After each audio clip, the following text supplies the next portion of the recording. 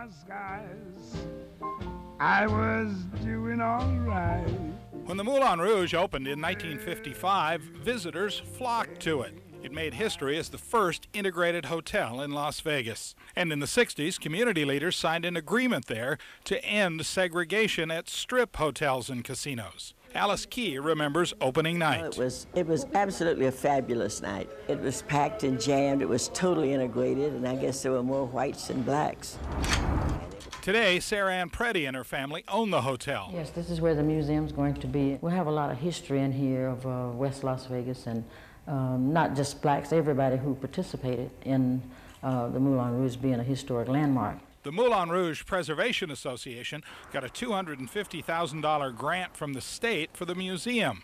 But work has been on hold while the hotel owners try to get financing to renovate the entire hotel, not just the area set aside for the museum. Well, I'm hoping that we'll get it to where we want it by next year. Inside, changes would spruce up original features. Come out, and this is going to be the casino, and this is where the original casino was. This is the original bar. Chandeliers and colorful murals on the wall are originals too.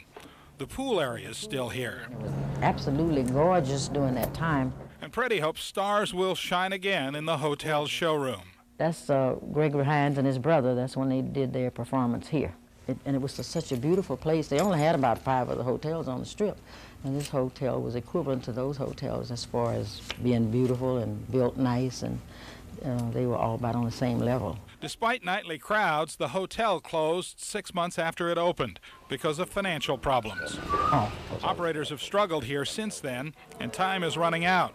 The Preddys say if they can't get financing soon to start renovations, the Moulin Rouge may have to close once again. Well, I really enjoy doing it, and I get tired sometimes, but I live and breathe the Moulin Rouge. If she has her way, celebrating the hotel's heritage will give it a new beginning. And we think that that this will be something that the whole city of Las Vegas will be proud of. And